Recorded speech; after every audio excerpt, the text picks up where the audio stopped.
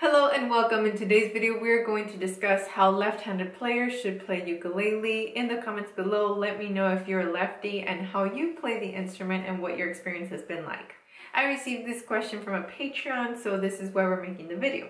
Hi, quick question. I'm teaching my left-handed son the 30-day ukulele challenge. Shall I teach him the conventional way or tweak, reverse the string to make it left-handed friendly? I asked him to hold it like a regular right-handed player should, and he's okay with it, but when his friend made him try his left-handed guitar, he said it feels natural. What do you think? Thank you. Somehow this question has become a little bit controversial, so I know that I'm gonna get some very opinionated people in the comments, and that's okay. I welcome that. I welcome the discussion. So let's go straight forward. I believe that left-handed players should play with their dominant hand on the strumming. A lot of people say like, oh, left-handed players have an advantage by having their left hand up here, and I don't really agree with that statement. Usually switching to a chord, you land and hold, land and hold. So I do think that the hand that is doing the more difficult techniques is the dominant hand, and for us right-handed players, we have an advantage. We have a right hand where we need it for finger picking, for strumming, for muting, for chucking, for all of these techniques that require quite a bit of detail to them. And if you're a lefty, you will be at a disadvantage having to do those with your right hand. So I do recommend, if you are a lefty, make your right hand the chord hand and make your dominant hand the one that does all of those techniques that we need on the right hand or on the strumming hand.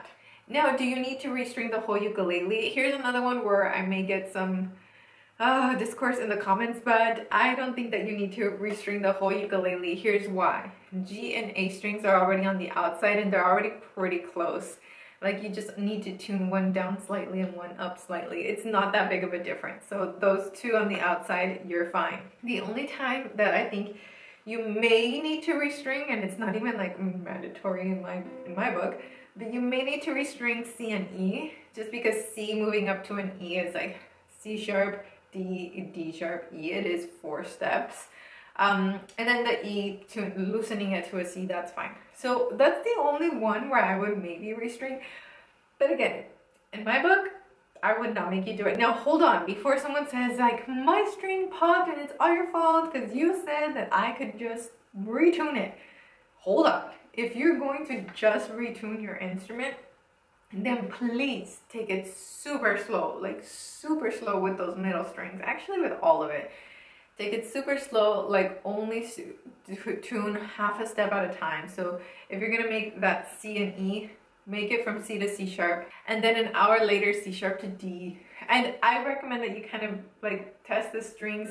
If it's too tight, then it's probably better to just restring the ukulele. But if you're noticing that it has a little bit of give and you're safe to move, then definitely move. Like, go slowly, please, but you don't need to restring the whole instrument. So there you have it. That is my take. I think that lefty ukulele players should definitely play with their dominant hand here, because there are so many things that need to be done here that you should have your dominant hand there. The other hand, the fretboard hand, that one moves and holds, moves and holds. Yeah, sure, it stretches, but I wouldn't say that there are any techniques that like give a lefty an advantage by being over here. Like maybe hammer-ons, but I don't know.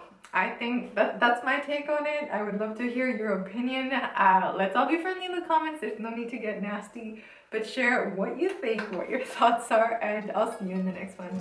Ciao!